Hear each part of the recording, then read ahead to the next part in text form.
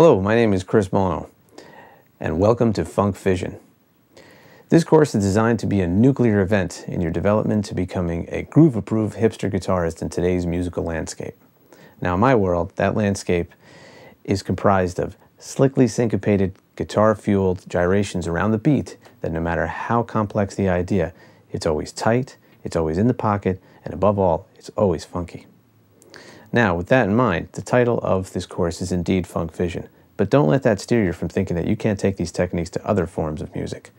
What I have assembled for you is a collection of fret and pick hand maneuvers that afford me a collection of inventive rhythm performance skills that I can take to any style of music in addition to funk and its related styles like R&B and soul.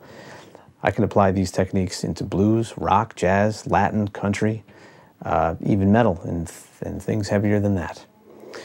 To enhance the techniques that, the hand techniques you're going to check out, I also utilize a collection of not so common effects on top of the techniques that allows me to create extremely hip and expressive textures. So I'm going to show you how I take these seemingly esoteric effects and use them as instruments to not only embellish what it is I'm playing, but more to redevelop what it is I'm playing. So Funk Fission is basically split up into three sections. You're going to start out with a collection of lessons called the basics and a couple more called pitch modulation. This is where I explain to you the raw techniques, starting out with some of the tried and true approaches such as scratches where we get that traditional chicka-whacka thing going on. But the thing is I'm going to explain to you some of the subtle nuances that I've discovered over the years of playing in this style so much, and that in the ways that I've expanded it, so where I can make the guitar more of a string percussion ensemble. From there I'm going to move you into some of my personal techniques, these unique techniques, like one I call punch comping, where I make contact with the strings like this.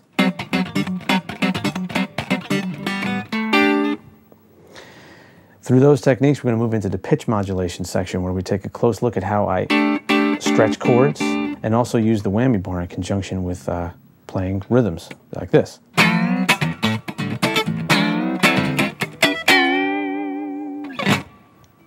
Once you have the raw techniques together, you're going to move into the section where I've set up 6 finger twisting riffs for you to play, and I played them over some pretty fat drum grooves that I produced in Ableton Live. Within that section, you're going to discover one of my favorite harmonic devices, which is sus chords. We're going to go very, very deep into those, inside sus chords and outside sus chords. You'll see what I mean when you get there. While you're getting the riffs under your fingers, you're going to check out the last section, which is where I take those riffs that you're learning how to play and I'm going to mangle them with the effects, as I hinted before.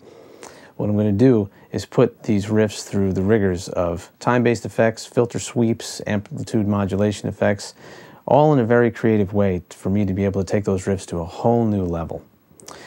All the while you're watching Funk Fission, be sure to check out the text box below the window that you're staring at me in right now, as there's going to be plenty of additional information for you, such as even more playing techniques. There's going to be instructions as to how to decipher the notation that's used to get my techniques on paper, links for artists and gear companies that are cited throughout the course, as well as MP3s that will further showcase my diabolical sonic excursions.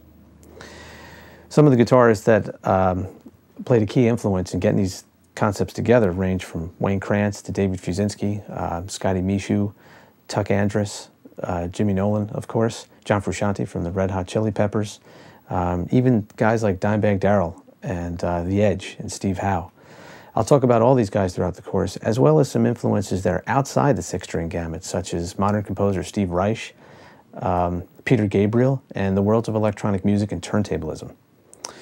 In the end, my goal here with Funk Fission is to lead you down a path that's full of new ideas that should serve as a catalyst for a whole new way of playing, or be a very cool enhancement to what you already have going on. Just keep in mind as you go through all the concepts here in Funk Fission that they're meant to be played spontaneously, that you should utilize these techniques so you can improvise extremely grooving and memorable parts and doing it all in real time with your hands and with your effects. So I hope you enjoy, get ready, and let's do it to it.